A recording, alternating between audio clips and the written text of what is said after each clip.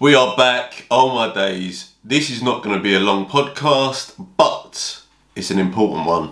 So, enjoy it. Strap up. Buckle in. Look at me trying to muster all of the energy that I can to make this as engaging as possible for you.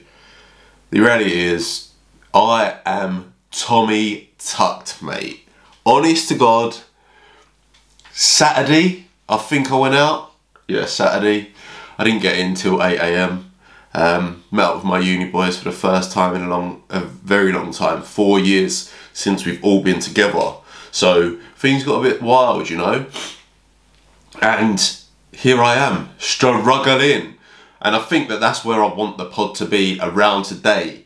The amount of messages that I got over the bank holiday weekend about feeling guilty for going out or being out a number of times, or this association that having fun with your mates and enjoying a beer, enjoying going out for meals or eating food that is deemed unhealthy. Like, no, this guilt that you have, one, it's in your head, because one meal is never going to make you fat. If you look at the week on that exact scale, a week scale, my brain's not really working today, then you're not going to look at a certain day in isolation of, oh my days, I've gone so far over my calories. Like, if you go over your calories on one meal, yeah, well, let's say you have 3 meals a day, yeah, so that's 21 meals. So 20 meals out of that week, you've been good. Like, someone was saying to me, they're going on holiday in like a month's time and they feel guilty because they got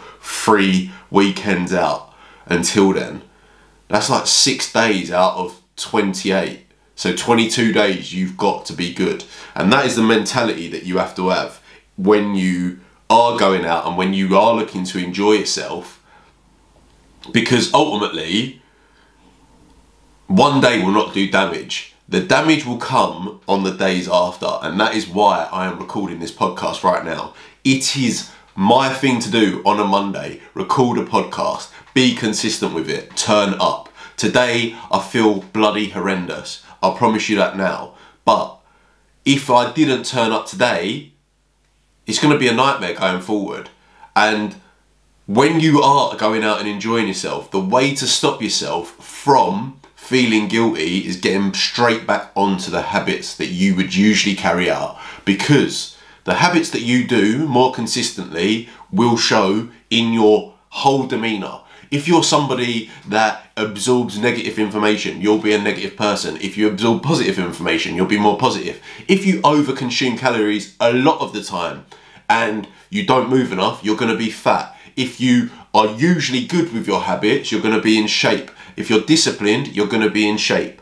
So what I want you to take from this, and as I said, my battery is flashing as we speak, so I'm literally trying to run through this, but to not feel guilty, it is about concentrating on what you do consistently. And consistency does not mean perfection. So if you're someone that thinks you're bad for going out and having fun, if you are consistently good, so doing things and habits most of the time that will benefit you, then you've got nothing to worry about. If you consistently do overeat on your calories, do go out on the piss, I can guarantee you now, I could draw a picture of what you will look like. So, make your choices. If you are going out, make sure you get back on the horse on the Monday or the day after, whenever it is. Yeah?